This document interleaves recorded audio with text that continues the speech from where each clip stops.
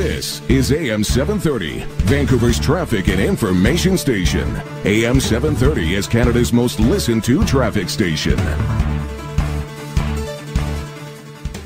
Hey, it's Mark Staling here in the traffic center. Lots to get to, including the Global Sky Tracker weather forecast, also an update from the Global Newsroom.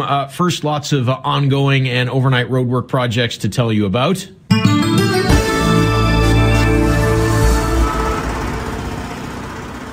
And starting with all the work on and around Highway 1 as the Glover Overpass construction there continues. So Glover Road is closed, will be closed for some time between Telegraph Trail and University Drive. This is going well into 2024. So definitely take it easy as work requires. There are the occasional lane closures on the highway itself.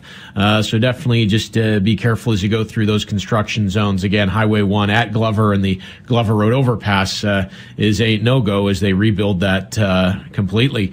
Reopening scheduled sometime for mid-2024. Also, another thing for Highway 1 is paving that's going on until the end of September as weather permits. Crews working on Highway 1 between the Portman and Gallardi. So take it easy if you are passing those crews. Overnight paving and resurfacing for the Knight Street Bridge is lane closures in effect in both directions there. 9 p.m. to 5 a.m. weekdays, but typically they work 9 p.m. to 9 a.m.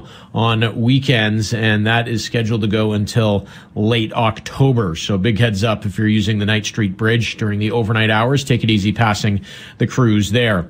All sorts of work in relation to the Patello Bridge replacement. Lane closures on the New West side at McBride and Columbia, with a southbound McBride lane closure as well as westbound on East Columbia impacted. Both directions get pretty busy, though, through there on East Columbia at McBride. There's also some pattern changes on the Surrey side, especially on the Perimeter Road, Highway 17 near Old Yale. Also in Surrey, roadwork continues along 152nd Street. That stretch between 40th and Colebrook. Heads up there.